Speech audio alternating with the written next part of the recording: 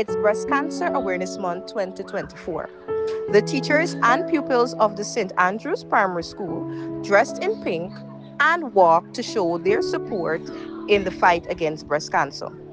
Breast cancer is the second most common cancer worldwide.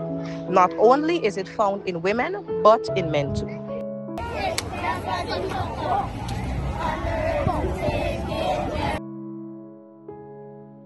We are happy that we are part of the group of people that sensitize the community about breast cancer.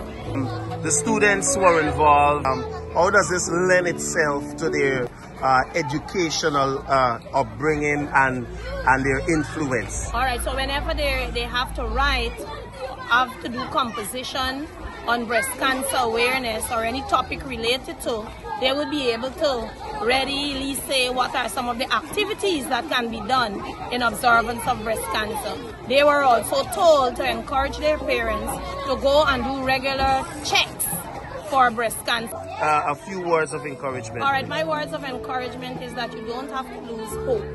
Pray and the Lord will also help you. Know that you are loved and we are in support of you. Know also that attitude is everything. If you think that you can be cured and you can be healed and you can be better, that too will help you in your healing process. So have the right attitude, pray to the God that you know, and be aware that others are in support of you.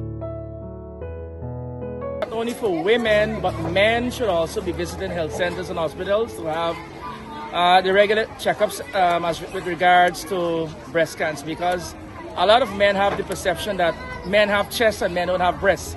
But in reality, men do. We have mammary glands just like women, but just as it's not developed.